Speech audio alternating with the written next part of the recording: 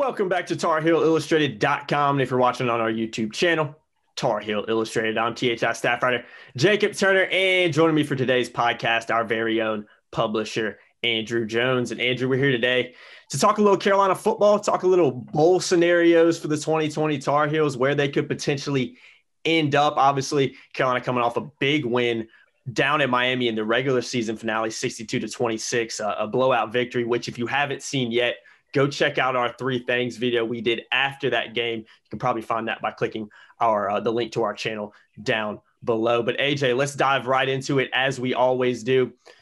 That win, let's hit on the Orange Bowl first. I know that's been it's been a big topic of discussion over the past few weeks, in particular with kind of how the ACC's played out, and especially with Carolina beating Miami. That situation is Clemson, Notre Dame meeting in the ACC championship game. I think in order for Carolina to ultimately have a really good shot of getting to the Orange Bowl, they're going to need Notre Dame to lose to Clemson. They're going to need Clemson to beat Notre Dame and have that series even at 1-1 on the season. If that happens, you see both of them teams probably going to the college football Final Four, whatever you want to call it, and that probably gives Carolina a better shot of ultimately reaching the Orange Bowl.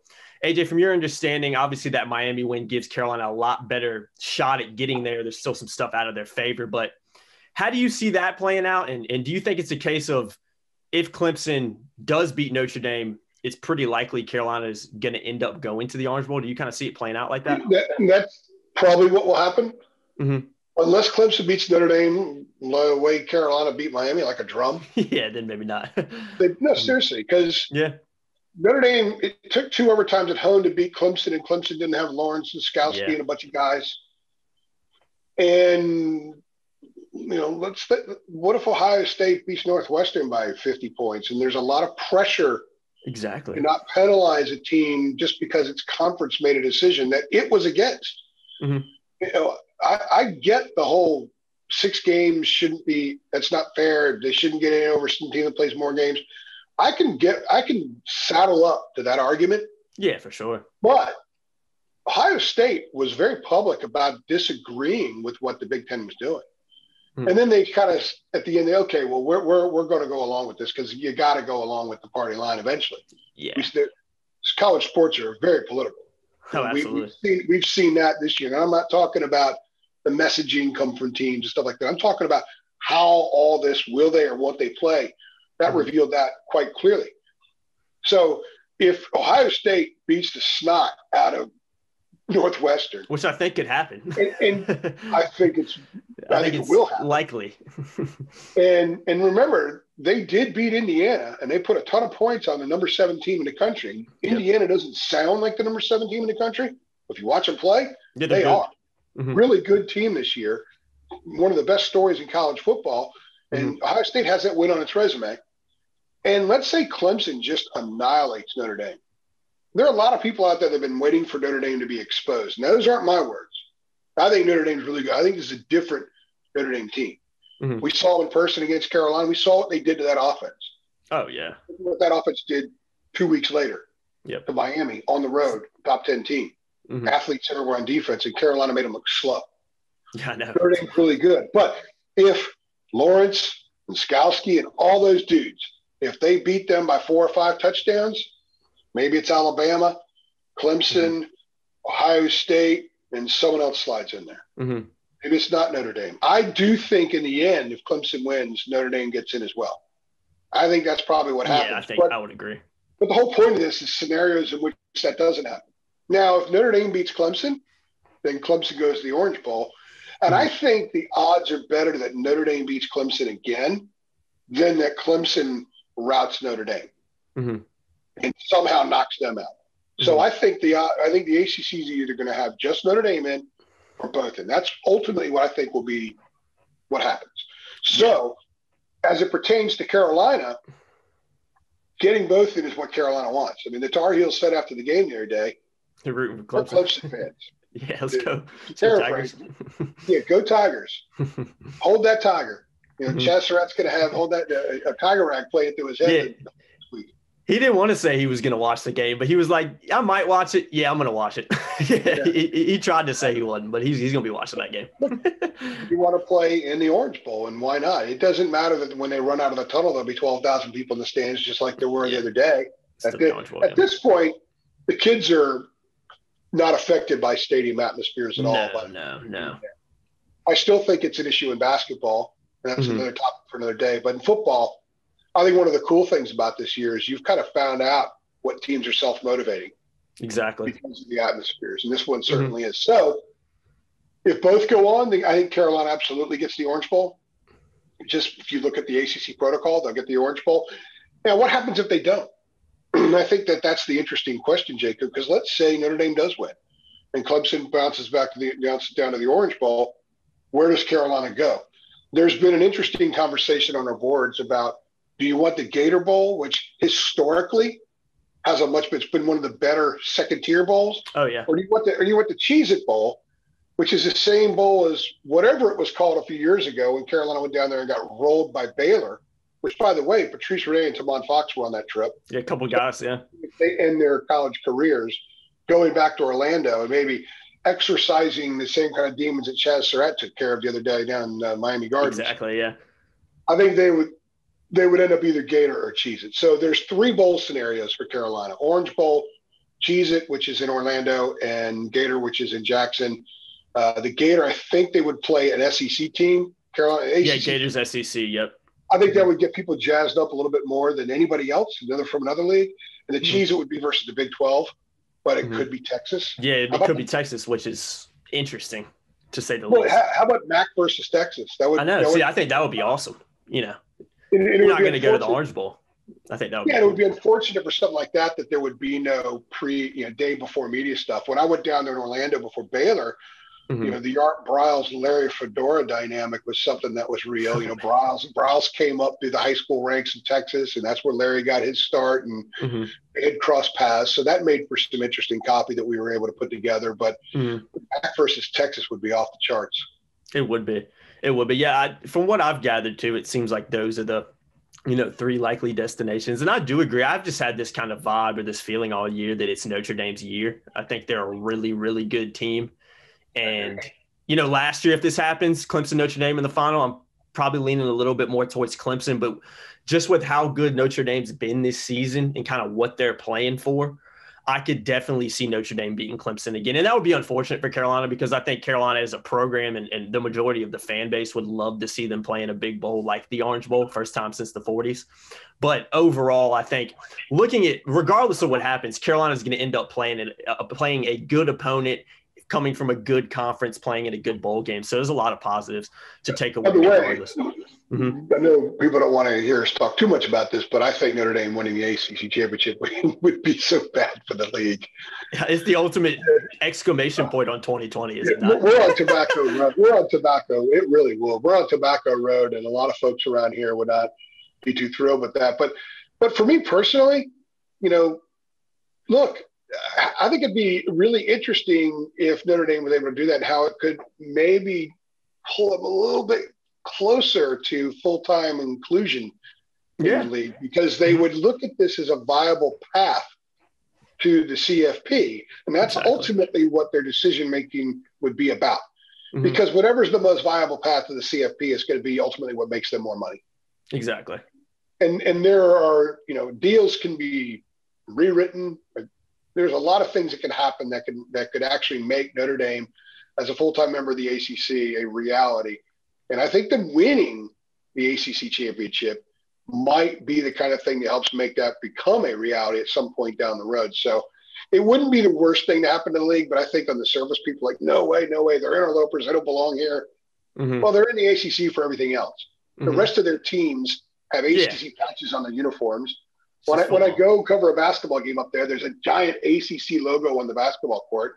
It's an ACC school. It's just its legendary football program hasn't been in the league until now. Yeah. So. Yeah, if somebody would have told me this time last year that Notre Dame was going to be playing in the ACC championship game, I would have been like, what kind of year are we about to get into? We've had that year. It's just crazy. Yeah. That question gets asked 1,000 times. And as far as Carolina football goes, the expectations going into 2020 a lot of people thought, hey, maybe they could get to the CFP. And a lot of people thought, well, they're just years away. There were a lot of doubters about Mac, where they didn't think an Orange Bowl was possible. I think there was hope. Yeah, I think there was. I think a lot of fans had hope that they could be in this position in December. I don't think most people expected it. No. It's a real tight look. 25 months ago, a lot of people wrote stuff saying it's not going to work. It's not going to work. Old guys going back, what was it, Thomas Wolfe, you can't go home again, all that kind of stuff. Yeah. The litany of examples of guys that were really good at some place, left, and then went back and it didn't work. And I'm not tooting my own horn, but I did write when Mac was hired that if it's going to work, this is the guy. And we'll talk about that in the podcast. But I think that needs to be acknowledged in this podcast because 2 years in, I think 2 years removed from 5 wins in 2 seasons. And it was bad. They're looking at going to the Orange Bowl, and they're not backing into the Orange Bowl. It's not someone has to go there kind of situation. They've earned that spot. They just romped the number 10 team in the country on the road. They curb stomped them. Yeah, it wasn't even a game. The most impressive performance I've seen from a UNC football team since I've been covering the program in various capacities for 25 years. Not even close. Oh, yeah. So they're leaping into the Orange Bowl, and if they end up having to go to Jacksonville or Orlando, they're leaping into that situation too. So whoever they play, whether it's Texas A&M in Miami, or whether it's Oklahoma State or Texas in Orlando, or whether it's name the team from the SEC in Jacksonville, it's still a great opportunity for this program to beat another Power 5 program and continue the ascent. They use that to build. You finish 9-3, and your last 2 wins are a curb stomping at the number 10 team in the country, and then a bowl win over a Power 5 from a good league.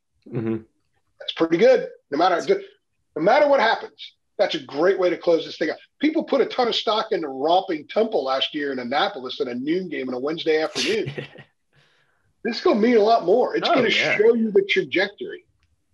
Absolutely. Especially like you said, when you consider where this program was, just over 2 years ago. I mean, it's unbelievable what they've been able to do. And the last thing I want to touch on before we wrap this one up, got a couple other scenarios that probably won't happen, but we'll go ahead and just throw them out there in case. You got the Military Bowl, Duke's Mayo Bowl, which is the one in Charlotte now, and the Outback Bowl. I guess those are potential destinations. I think it's a lot more likely that Carolina's either going to end up in the Orange Gator or Cheez-It Bowl just based on how they finished the year, especially with that big win over Miami. I think, guys are pretty high on Carolina especially. So just touch on those bowls. Do you think those are likely destinations, or are those pretty low on the scale of where they might end up? No, and what's interesting is, the ACC's lost 4 bowls that have canceled out already with the Pinstripe, Sun, Fenway, and another one, Quick Lane. We've had a few teams opt out, Yeah, and then BC, Virginia, and Pitt decided they're not going to bother you playing. So, but none of that affects Carolina because the bowls that opted out weren't going to be options for Carolina, and the teams that have opted out weren't going to get selected over Carolina. So the pecking order is Notre Dame, Clemson, and then UNC. They're going to be and travel doesn't affect things this year either because no one's really going to be traveling to games. And teams, like Max said, they're going to treat the bowl game like it's an actual road game. They're just going to fly in the day before, play the game, and go home. There's not going to be any events or anything like that. So it'll be interesting to see if that has any effect on anything. I don't think it really will. A lot of this stuff's kind of set in place. So they're going to go to Florida, and they're going to play either Miami, Jacksonville, or Orlando. Not a bad place to go in the middle of December or January, right? Having just been down in Florida, and it's everywhere. It was like 80 degrees down there on Saturday, wasn't it? I liked it. I got my walk in. I got a good sweat, but otherwise, traveling right now is just a pain. Yeah, it is. It is. And for the teams, they travel different than us, people like me. So traveling kind of sucks right now, to be honest with you. Oh, I can imagine, And not many people travel. There were some people, there were Carolina fans on some of my flights going to and from, a lot of them families. And they'll just go down there and just treat it like a road game. But as far as whatever Carolina can get out of the bowl appearance, obviously the Orange would be the best because of the national exposure. It's been 71 years since this program played in a major bowl game. That was Choo-Choo senior years. We talked about. They lost to Rice in the Cotton Bowl. And so I think that would be the best scenario. Obviously, they can really use it a lot. I mean, if they're able to go to the Orange Bowl and win, man, that's some serious momentum, Jacob. Yeah. But even if they end up going to the Gator or the Cheez-It Bowl, they pick up wins, they still go 9-3. They'll finish close to the top 10 in the rankings. And it's a good year. They will get a ton out of it. Yeah. Oh, yeah. To me, if they play a good team from another Power 5 conference, that's all you really want, to continue finding out where they are, give them a chance to grow, and give them a lot more momentum. That's what this is all about. And I do think this program will treat a bowl game as a must-win type game. Oh, a lot of programs don't. And that's the other thing. A lot of programs don't. It's a reward, or let's just go play the game. Hey, we're in a bowl. We get to put the patch on our jersey or put a little banner up. No, this program wants to finish 9-3. They don't want to let up on their ascent. They will approach that game the very same way they approached the Military Bowl last year.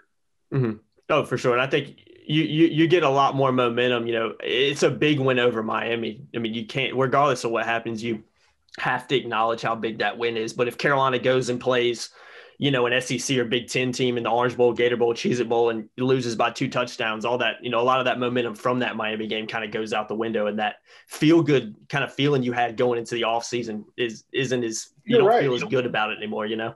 One of the things I love about Hall of Fame coaches like Mac Brown is they fully recognize that when you have a performance like they did Saturday at Miami, there's a responsibility to back that up again. Yeah.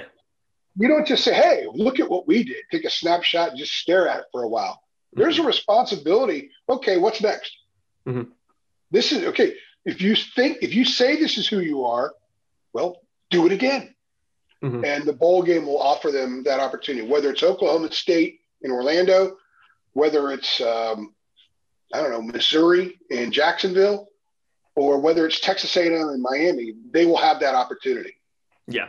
So, but before we wrap it up, sounds like you're pretty sure that regardless, Carolina's playing in Florida. That's what it looks like is going to happen. I can't imagine a scenario. Yeah, I just don't know what else it would be. Unless one of the bowls opt out. I mean, that's a good point. Nothing is etched in stone right now. Yeah. Other than the fact that we're 2.5 weeks left of this year. That's about the only thing that's a guarantee. We think 2021 is coming. We're not 100% sure, but I don't see any meteorite coming yet. Yeah, I'll be waiting on the 31st minute. I'll just be sitting in my watch like, all right, what's going to happen to end this year? The clock is ticking. Slowly. Exactly. Yeah. So regardless, I mean, Carolina's going to more than likely end up playing in a good bowl against a good opponent that I think is going to test them again. And if they can get a win in whatever bowl they end up playing in, it's going to be huge for the program moving forward. And, and the Tar Heels have earned it. And the Tar Heels have earned it. Oh, yeah. They have. The way that big win over Miami, the way they were able to kind of end the season, I think being rewarded with a good team and a good bowl is probably what this team deserves. And then it's up to them to go out there and compete and ultimately win that game. So yeah, it's going to be interesting. I guess we'll just have to wait and see how it plays out. But, one thing's for sure, when we do know where Carolina's going for the bowl game, we'll have it reported over at TarHeelIllustrated.com as soon as it happens. So be sure to stay locked in. Yeah, we'll know. Let me jump in here and interrupt you here. I know it's like no, go ahead. Yeah, that's okay. I have carte blanche to do that as much as I want. We'll know Sunday. So the ACC championship is Saturday. We'll know Sunday, and I'll be back from Cleveland at some point, late Sunday morning, I guess. So we'll be ready to roll when all that stuff comes out. Yeah, we'll have that rolled out. So stay locked to TarHeelIllustrated.com and our YouTube channel, Tar Heel Illustrated. But that's going to do it for this podcast. AJ, thanks for joining me and talking a little bit about UNC's potential bowl destinations. But as always, guys, if you've enjoyed this video, be sure to subscribe to our channel. Be sure to like it. Be sure to share it with your friends. And we'll see you guys in the next one. Thanks.